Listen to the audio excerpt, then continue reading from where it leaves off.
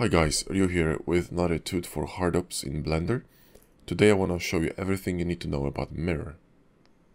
If you click on an object and press Alt-X, you will see a gizmo popping up, and that's Hardops gizmo for the mirror.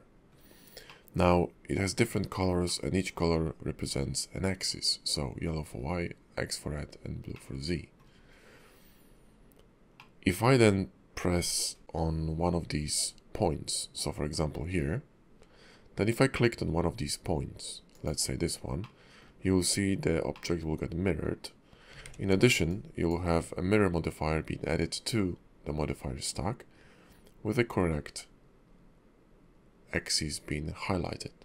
So now let's do this again. Press Alt-X and you can see that at the top we have a new mirror bar, at the bottom as well. So Hardops received an update recently and the mirror has changed, and there are new functions, new options, so let's talk about it. So the top menu, you can see different types of mirrors. Then you have orientations, pivot points, additional options, and at the bottom, this bar is all about shortcuts. So X will reset the mirror to the default, so to these settings, which is modifier local active origin. Then W will toggle orientation, S will toggle pivot points, right? Then D will bring up the new menu, and Shift will actually activate multi-mirror. Then the last key here is A, and it will simply switch between different modes of mirror modifier display. So the menu here, you see that now I can actually click on this drop-down menu and see that I have a mirror modifier going on this object. And if I go to my menu here, to the stack modifier, so the Control tilde option in Hardops, you can see a modifier being added, and the same in Blender modifier stack. Let's talk about more complex mirroring options. So let's select the object, press Alt-X, and let's see what we can do. Now the traditional, the default and traditional mirroring is the one I showed you before. So I simply click on any axis and it will add a mirror, right? Then again, if I switch it to a new modifier, right, it will create new modifier every time I actually mirror something. So let's say that we switch this back to modifier, and then if I hold Shift, remember Shift is for multi-mirror, and I click on Y-axis, I'm still holding Shift, and then X-axis, and then Z-axis, and then X-axis, right? So I mirror this object on every single axis. I should have 3 mirror modifiers, but I only have 1. However, this one modifier, you can see that it displays everything, so it's been mirrored on X, Y, and Z. So, if you wanted to have modifier for every single mirror that you perform, you need to click on this option. So now, if I hold Shift and click on Y, X, and Z, if I open my modifier stack, you can see that now I have 3 mirrors for Y, X, and Z. Now let's talk about modifier apply. All these previous mirrors, so this one and this one, were live, which means they were not applied. If you select modifier apply, you tell in Hardops to mirror an object across whichever axis you choose, and then apply this modifier. So this is destructive mirroring. So if you do not want to have the mirror in a stack, then this is the option you would choose, right? Then you have bisect. Bisect is an interesting mirroring. So it will slice the object in half, and it will create a face, and it's also destructive. And this is why it creates a face. Because you see, if I chose the next option, which is bisect modifier, it will bisect an object and actually mirror it across. So what it does technically, it's adding a mirror modifier. However, if you go into the object mode, into the edit mode, you will see that only half of the verts and edges are actually visible, because the other ones are an active mirror. So if I perform a change in here, it will be reflected on the other side of the mesh. Now if I apply this mirror, right, and I go to X-ray mode, you can see that, and by the way, this is a pie menu from Machine Tools add-on, which I recommend in every single video of mine almost, because it's so just convenient. It's amazing. So I can access my auto merge, you know, my X-ray mode, everything through this add-on. Extremely useful.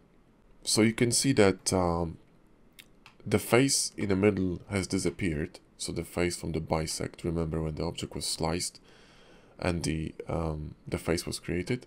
So what it does, it simply slices the object, it mirrors it across, and it's a modifier. But after applying, you will still have this edge in the middle. So be mindful of this. For example, if you're doing this, performing this mirror on, let's say, a sub D surface, you will have additional edge going through the middle. So it could mess up your geometry or your bevels, for example, right? Then the last option is symmetry, and symmetry is kind of similar to bisect, modifier, and apply. So it's kind of it's a bit of a hybrid between bisect and bisect modifier, because what it does, it's actually bisecting the object and applying the modifier. So it's if you go to the edit mode, you can see that the result is actually identical to what we had after adding this bisect modifier and applying the modifier. So simply it bisects the mesh and applies the modifier. This is very useful for very quick copying geometry for one side to the other, for example, when you're doing retopology, or when you're fixing something on one side of the mesh and you have a symmetrical mesh and you simply want to copy it very quickly to the other side. So if I, for example, edit a subdivide here and I had another vert, I can very quickly symmetrize this, and I'm going to have vert on the other side, you see? But that's destructive, so it's actually applying all the changes to the mesh, and there is no modifier being added. Let's talk about the second menu now. Orientation is set to local, and that's by default. What does it mean? Well, the gizmo will follow the rotation and location of this object, so the active object, which means if I'm gonna mirror this object on its own axis and I press Alt X, it will mirror across Y axis. However, if I rotated this object by 45 degrees and then press Alt X, you see that the gizmo is following the local orientation. Now if I switched here to global, you see the gizmo will shift back to global orientation, which is X, Y, and Z, right? So it follows the world axis. So local simply will follow orientation of the object you are mirroring across.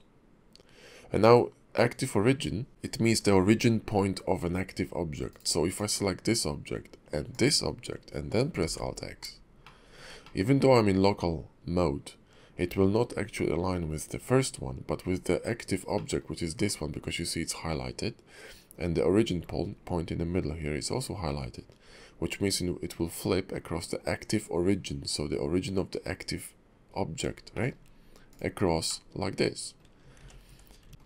However, if I rotated this object, right, and then I select this one and then press Alt X, now the axis will follow active origin and orientation and rotation of this object.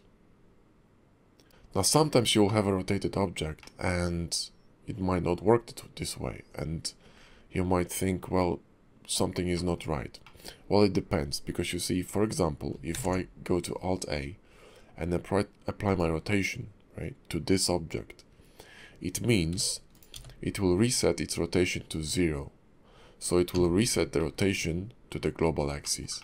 So now if I stay in local mode, right, local axis, even though this object is technically visually rotated, mathematically it isn't, because basically it's been reset to a basic rotation of 0 degrees on Z axis. So let's talk about global then. Well, global again is just following a global axis, so it doesn't matter what's the rotation of your object, it will always follow the global X, Y, and Z. Now let's talk about view rotation. View rotation is quite interesting because the gizmo will follow actually your camera. So wherever you place your camera, your gizmo will actually adjust. Now I want to mention something interesting too. That's a new feature of Hardops. Let me make this object a bit smaller so you can see. There was an empty created inside of this object. So mirroring Hardops now creates an empty inside of the object that you're mirroring across. So if I move the empty around, I can actually readjust my mirror. So let's say I could press RZ, hold Control, and snap it into increments and sort of adjust it accordingly to wherever I wish to place it, right? Extremely powerful because you don't have to do it manually in Blender. Now by default, this empty is not parented to the object it was, the mirror was actually performed across. If you wanted to, you could parent this empty to an active object, so it will actually move with the active object. So if you needed to parent the empty to the object, you can do this in here. Now the last here in the menu is cursor orientation, but to be quite frank with you, it doesn't really work for me. I cannot figure it out how it works, how it's been calculated, so maybe this is some kind of an experimental function in Hardops at the moment, but due to its unpredictable nature, I don't see a practical use for it in my workflow. But if you can figure it out, let me know. I'll be more than happy to hear your thoughts, guys, because this is quite a puzzle. Jerry, if you're watching this, maybe you can cast some light on it, because I really don't understand how it's supposed to work. Now let's talk about active origin and individual origins. Let me select this function here because I'll need it to illustrate this point better. With active origin, so it's a singular, not origins, but origin, right? That's important. You are flipping across the origin of an active object, which means the last object selected. So in this case, in this one, and in this case, is this one, right? However, if I, let's say, flip my cursor to this corner, and then flip my median point to the origin point to the cursor, right? And then I select both and I switch to active origins. Then it will use both origins of both objects to flip. So depends where you put these origins, you will, you know, influence the mirror behavior. So that's the difference between active origin and individual origins. The second option here is median point, and that one is quite cool. So it will mirror, it will place the mirroring gizmo in between these two origins. So if I have two objects selected or more, right, gizmo is gonna get created in the middle of those three origin points here. So that's how it works. Now cursor as a pivot point is interesting because you could, for example, snap it to a face, and then you could use this face as a flipping point and create interesting shapes like this with a mirror. Could be very powerful. Well, let's talk about the last menu now. So we discussed parent empty to active object, which basically parents object to an empty that's been created by a mirror. And this one here, it will allow you to mirror not only this object, but also the object you're mirroring across. So if I switch this to active origin, so to the middle, and mirror across, you can see now that both objects got mirrored across y-axis, and both objects will get mirror modifier as long as you have this option here selected, right? So that's how it works. Then this one is really weird, and I know whose idea this was. It was for sure Master Xeon 1001, because he likes odd stuff. So this one is really freaky. What it does, it reverts the gizmo handles.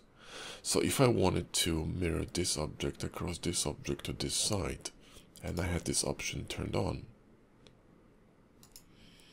this one, right? I have to click on this gizmo handle, because it reverses the order and position of gizmo handles. I'm not sure who would want to have this kind of option. Maybe it's oriented for left-handed people.